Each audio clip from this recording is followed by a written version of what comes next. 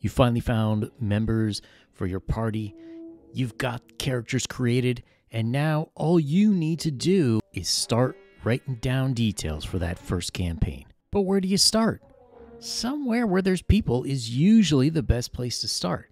And today, we're going to talk about different kinds of human settlements. Now, of course, in a game like D&D, there's going to be many more settlements than just plain old human. Your elf, your dwarf, your half-orc, or full-orc, or whatever. We're going to start talking about human settlements because they're kind of the default. And really, you can break them into 3 different kinds. First, you've got a village, then you move up to town, and finally to city. Villages are a popular starting choice for D&D adventures because they're the smallest of the settlements. You don't have to build too much into your world. You can just have a small place where it's mostly farming villages, or perhaps you're a mining villages. A village technically doesn't even have to be in one place. You could have a nomadic village where people get up and they move around the countryside based on the season in order to get better hunting or perhaps to avoid the cold or the heat.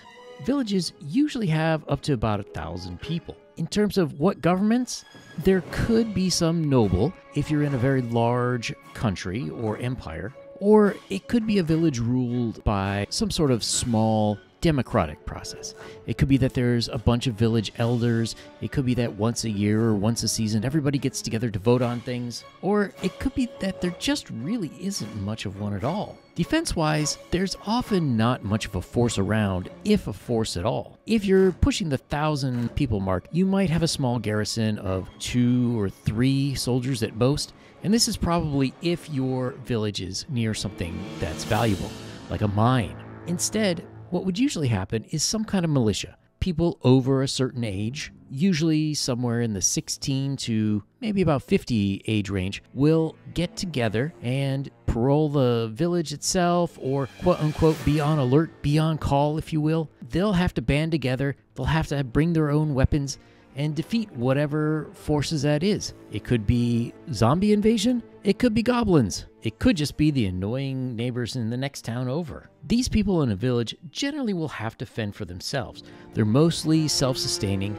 Usually they produce enough food in order to provide for themselves and their family and have a bit of a surplus that they will take on to a larger town or perhaps even a city. In terms of other organizations, a village might have a temple or place of religious worship, but they're really not going to have many other organized facilities. Maybe if you're on the sea, you might have an official fishing shack or somewhere to process your gotten gains, but usually that's going to be the majority of the organized groups in the area.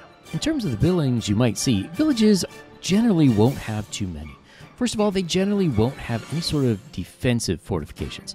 However, you might have sort of a village square where people live and their families stay in a close area, or it could be much more spread out. People in these kind of places will generally have their own farming area, and they might live in a house out on the farm. A central area will probably have that religious building and probably some sort of inn/tavern and maybe a government building, which would often consist of shared storage of grain, where in case of famine, grain can be doled out to villagers as needed.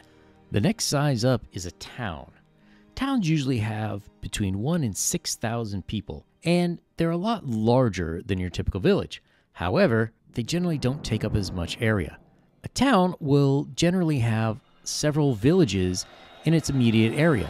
Think of a modern-day city and its suburbs. Those villages will provide most of the sustenance that these towns need. Usually, these are going to be ruled by some kind of a noble or a mayor. In most fantasy settings, this is going to be appointed either by hereditary or someone in a city who is appointing these smaller town mayors. Towns themselves are often major trade centers. These could be on a trade route between one empire and the next. It could be on an island that's on an often used path, or perhaps along a major river. Towns are where you start to see a larger semblance of government. You'll often have a constabulary here, a small force. It could be just ruffians who go around beating up anyone who annoys the local mayor. It could be official military people in full regalia. They might have a small garrison to protect trade goods and make sure everything flows well. And the city itself could have walls. A town will often have a palisade, even if it doesn't have enough to have a fortified stone wall. Earthen walls are also pretty popular for this size of settlement. Here, you're going to start seeing a larger diversity of people too. Within the human realm, you'll see more of different types of people, and a fantasy setting-wise, you'll start to see the odd race pop up. Maybe there's a dwarf who came here to start a brewery. Perhaps elves are here for trading of leather goods. As opposed to the lone country inn, a town will probably have several. You might have a very low, rough class one for travelers passing through or for your local hands or slaves, whereas you might have a nicer one for when government officials pass by. You're also going to start seeing various organizations in addition to religion. You may see some sort of thieves guild, groups of fighters might be present due to constant need to guard caravans or act as bodyguards for people, especially as they venture out into the further wilds. And you're going to start to see other organizations in terms of blacksmithing, stoneworking, carpenters. All of these things can be provided in a town, although they might not be of the best quality. People who excel in their skills will generally go on to a city. And that's what we're talking about next. Cities in a fantasy campaign will often have populations up to about 25,000 people. Now, this isn't a hard and fast rule. You certainly could have more, and there were ancient cities in our world which had more. However, those would usually fall under a capital city or some kind of megapolis, which we'll get into in another video. But for an average city, there's definitely going to be some kind of a noble or military leader that presides over the area. There will be several lower-ranked nobles or government officials who will help the noble in these areas in order to provide the function of governance. For example, there will probably be someone who's in charge of policing, a sheriff, if you will. You'll have someone in charge of alcohol, someone in charge of agriculture, and many other things in those regards. In terms of a defense, cities will generally not have something as small as a palisade or even an earthen wall. By the time you hit city status, the city is wealthy enough or can conscript enough people in order to make a stone wall. This isn't necessarily the case, though. Some cities may not have a wall. If they're in an area that's fairly peaceful, or perhaps they're in a strategically advantaged place. So, for example, if they're on some kind of an island that generally has cliffs, so there's not really a lot of places for an invading force to land, they might forgo the walls in order to maximize the area that they do have. Cities themselves will often have some kind of official police force, a constabulary, town wardens, whatever you'd like to call them, who are directly employed by whatever the head noble is. That being said, most of the nobles who live there, the families will have their own military. It was custom back in the old days that each noble would provide parts of their own personal military when the nation would go to war. If you're doing a city-state campaign, this is going to be doubly true. In a city, you're going to be a major trade stop, larger than the towns. You are an end place where goods will travel in order to be finished.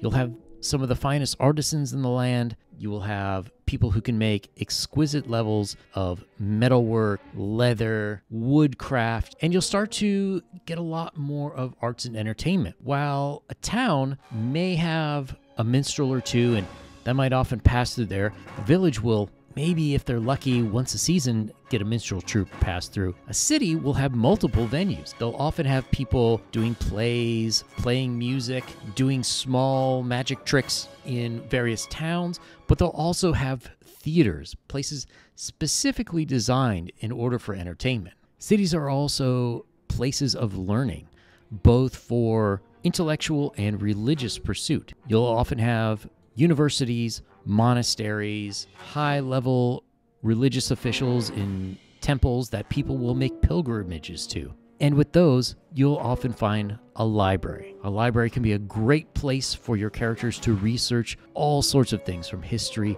spellcraft, whatever it is they might need to really kick that campaign into high gear. In a city, you're also going to have more stark areas between rich and poor. A city will generally have slums, people who live a more middle-class lifestyle, and you will have a wealthy/noble area. These areas may or may not be divided by job as well. For example, a mercantile class will often stick together and they'll have lots of extra coin to spend. Military will often stick together, and religious people will live in a religious zone. In addition, you are definitely going to have crime. Lots and lots of thieves. There will be various thief guilds. Some might be part of international mafia-type organizations. Others will be local thugs, and you are probably going to have some sort of beggar's guild. It's amazing how organized those guys are. A city itself will generally be located in some area that is a very fertile area. So perhaps a delta plain where a river washes down fresh soil from the mountains every year. It might also be along a river, or perhaps on an island that is large enough to sustain quite a sizable population. From village to town to city, each type of settlement has its own pluses and minuses and has its own potential for a great beginning area for a campaign. So which do you prefer? Leave a comment down below. If you could, subscribe to the channel, click like, and I will be back next week with another video.